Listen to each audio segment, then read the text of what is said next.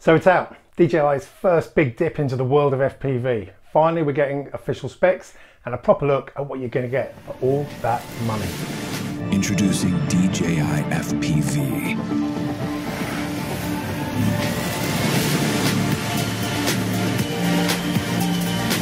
The world's first ready-to-fly FPV drone that lets users of any skill level feel the thrill of immersive flight.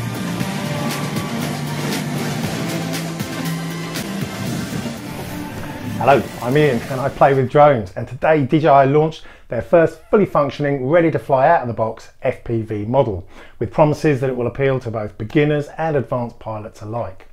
So at a whopping £1,250 or $1,300 for the combo package, which still only gives you just one battery this time, who is this model actually aimed at? Well, I'm guessing people like me, who've been flying normal GPS gimbal stabilized drones for a few years, love the cinematic pictures and video that they produce, but ultimately fly for the video and pictures it produces and not necessarily for the fun of actually flying. And that to me is the key thing here. Despite owning more drones than surely can be healthy, I rarely just fly for the fun of flying. Sure, I fly all the time to learn about new functions, to test them out, and of course to make YouTube videos. But flying just for fun without recording or taking pictures, I don't do that often. So this is where I think the key difference of FPV lies, because instead of just watching the little machine buzz up in the air and seeing its view from a little phone stuck on a remote, FPV is going to give you that true first-person view, and you are finally going to get that immersed, all-surrounding view feeling of actually flying. Anyway, that's the intention. Let's get down to what you actually get for your money.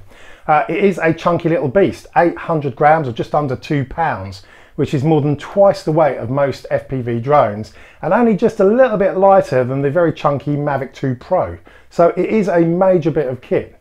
For me, camera is still key though, as I've got no doubt I will still wanting to be recording a lot of what I actually do with this drone. So the camera is a 12 megapixel half-inch sensor recording at 4K at 60 frames per second with a very impressive bitrate of 120 megabits per second. It also shoots at 120 frames per second if you're in 1080, so that will give you super slow-mos. And all of this with a very super wide angle 150 degrees field of view.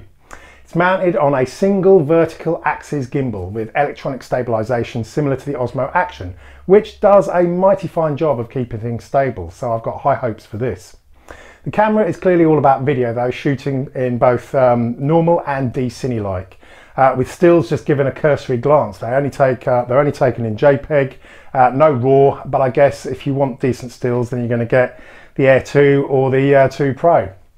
The build is nothing like the Mavic range of folding arm drones, and it's built way more solid, presumably in anticipation of crashing being way more likely, I guess. It's supposedly designed to be easy to replace broken parts, including the landing gear, the top shell, the gimbal, and of course the props itself. Even so, I kind of have to wonder just how well it's going to handle hitting a tree or something at speed. And on that, this is a completely different kettle of fish speed-wise. The top speed of the nippy Air 2 is 42 miles an hour or 19 meters per second. The new DJI FPV more than doubles that, with a seemingly crazy top speed of 87 miles an hour or 140 kilometers an hour. When I read those specs, I did raise the odd eyebrow, but look, FPVs are a faster type of drone, and this top speed is only available in the advanced fully manual mode designed for experienced FPV flyers. FPV novices will start out in normal mode, which gives you forward obstacle avoidance sensors and a much lower but still nippy top speed of 35 miles per hour. Sports mode takes that top speed up to 60 miles per hour and you lose the obstacle avoidance. And then the unforgivingly brutal manual mode takes away all assistance and lets you hit that crazy top speed of 87 miles per hour.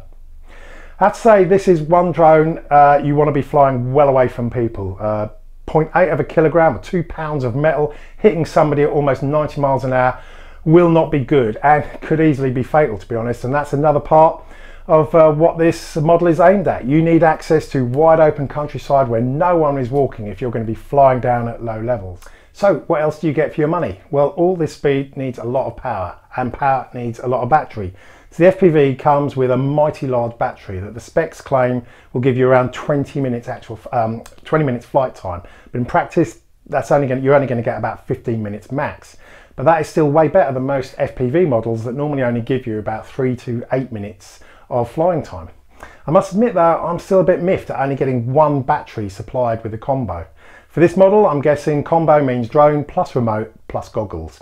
And of course, the biggest feature about FPV is the goggles you get. And this is why the cost of this drone is so high. The goggles alone sell for £525 or $570, and with good reason. They provide two 2-inch high-resolution screens to provide your total immersion into the true pilot's view of flying.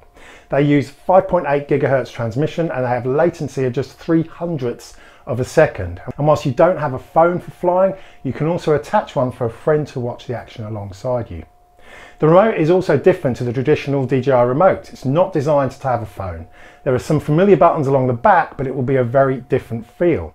And to get a completely different feel, you can also order a joystick motion controller, allowing you to control the drone with hand movements instead of the actual normal joysticks. And this will be a completely different kind of control for DJI drones. I have ordered one as I think this may well be way more fun and possibly a more precise way to control things when you're flying. So there you go, completely different branch of drone for DJI, one that probably won't satisfy the hardcore FPV flyers out there, but hopefully one that will offer a whole new experience to people like me who love cinematic drones like these but are still looking for something new to try.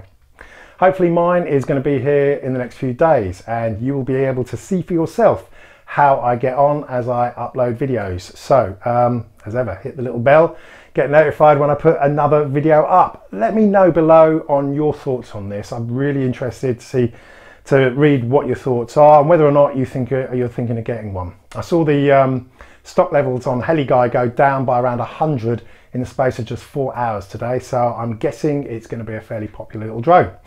Either way, until next time, stay safe and sane, have fun, happy flying. Cheers.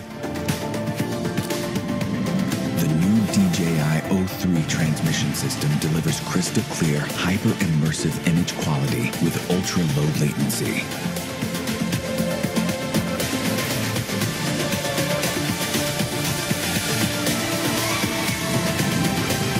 DJI FPV also features a robust modular design. The fully integrated camera records every breathtaking move in crisp detail, putting you right in the middle of the scene thanks to a super wide 150-degree FOV. Footage stays super smooth thanks to integrated rock-steady technology. This is DJI FPV.